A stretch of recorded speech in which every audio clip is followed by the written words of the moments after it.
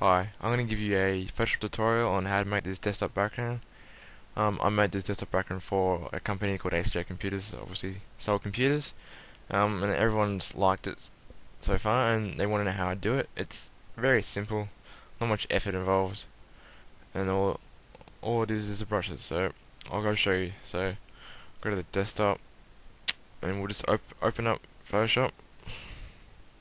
So you have this. I have the new CS4 version, which I'll be showing you which has some features that I'll be showing you. So first off, make a new document. We'll go to the preset of the web stuff. The size.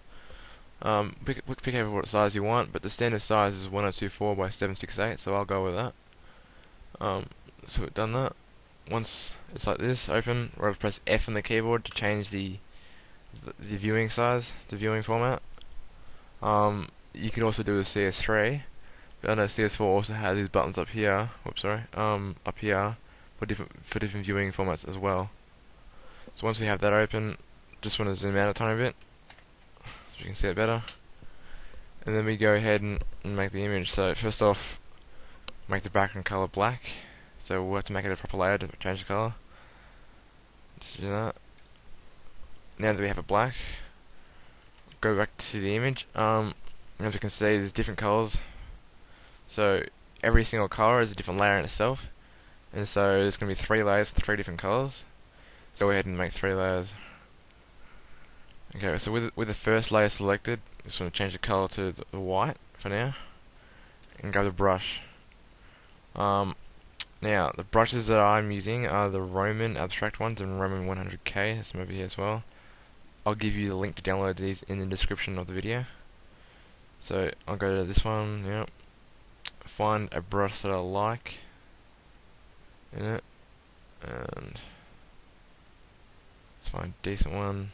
Maybe I'll try this. And then once we've done like that one layer, go to the next layer, pick a different brush. Decent ones. That'll do. And then I go to the next layer and do the same thing. Probably just fill it up a bit more into here. Okay, with that done, grab the first layer and go to the FX and go to the outer glow. With that, I'll change it to normal blending mode. Not dissolve, sorry, normal. Did it again. And we'll just pick a color. Maybe let's do red first. As you can see, it's already forming. We'll zoom in a tiny bit to see what it actually looks like up close. Zoom in a bit more, a bit pixelated. As you can see, it's already forming already. You can change it, you can keep it here, or you can change it, you can bump it up to make it a strong color. As you can see, we'll keep it to 75 as standard. The spread and the size can be done, which is that, which is back to normal. Size doesn't really matter, it's the exact same as that pretty much. So yeah, normally the default settings are the best, so I'll just leave that on that. When that's done, I'll go to the next layer, do the exact same thing. So we'll just do glow, find a color. That's a nice blue actually. Okay, just keep the same settings as that. And we'll put it onto normal, and then do the same thing for the third. Oops.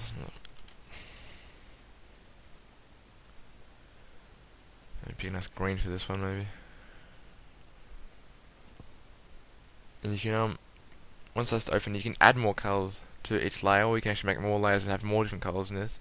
But just to add more swirls and swishes to it inside the specific color, just click the layer that you wish to do. So we want to do another green, maybe over here. Green was the last layer, so we can just put that over there. You can change color even, make it blue. Once that's done, just move that to side, select.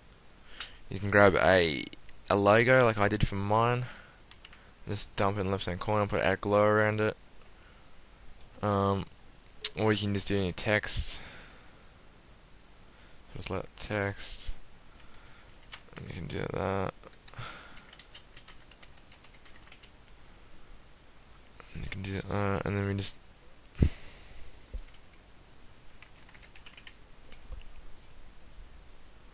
change the color of this. I got black, like the other one.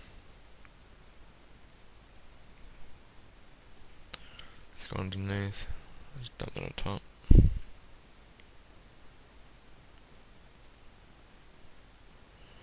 It's very hard to see currently right now.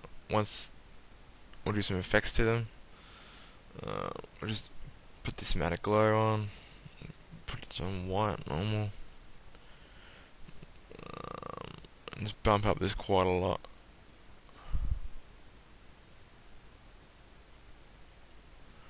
And once that's done, you can copy that layer style, dump it on this one as well.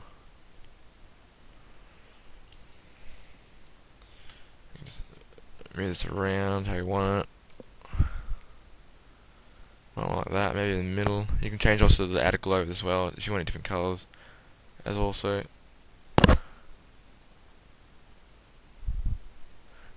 You want not even gone yet.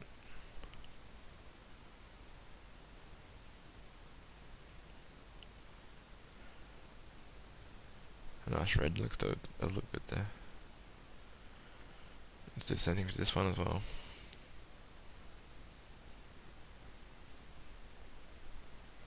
This one. Now we save it. Put it as a JPEG, whatever. Standard file.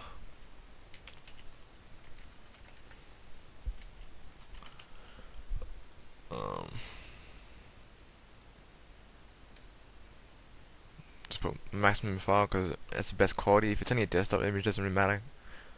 If it's going over the net, I might want to drop down a tiny bit more. But normally maximum is probably the best for quality for desktop images. Once it's done, let's go open it.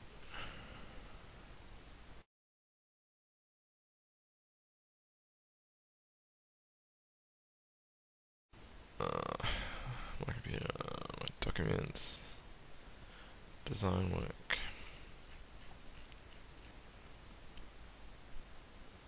And there you go. There's the background image. I hope you like this tutorial, and if you want to see more tutorials, just comment and question because I'm ready to do some more if you wish. And yeah, thank you for watching.